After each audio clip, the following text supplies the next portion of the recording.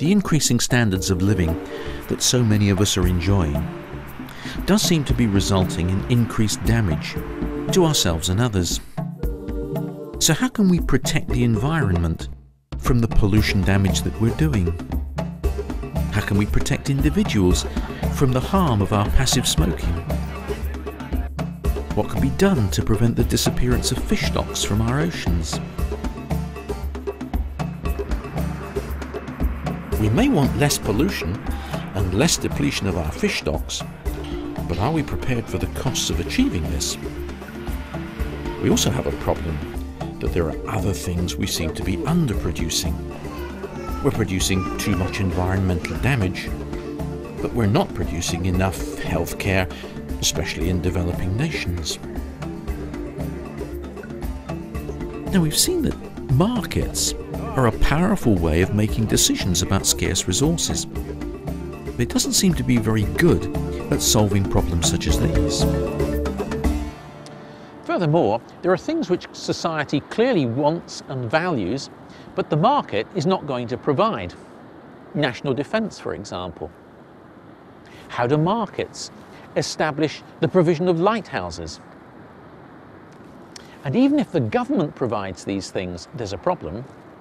How much of these goods should the government provide? How can they make a rational decision about the optimal amount of such public goods?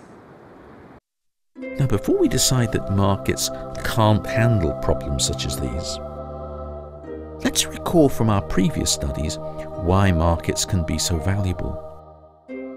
And we'll do it by using the perfectly competitive model that we previously developed. Remember that when private firms produce goods, they have costs. The costs to producers are the cost to society, because the firm's costs are made up of purchases of scarce materials, land, labour, capital, and so on. A producer has to bid these resources away from other producers, and so has to pay the opportunity cost of the resources consumed. But the producer will only find this process worthwhile if consumers are willing to buy the output. So the benefits to society have to be worthwhile.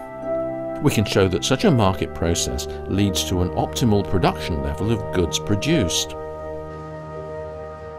In doing so, we'll introduce you to the idea of private costs and social costs, and private benefits and social benefits. We'll then be in a strong position to see why the mechanism seems not to work in some industries such as fishing, cigarettes, healthcare in the developing world, and lighthouses.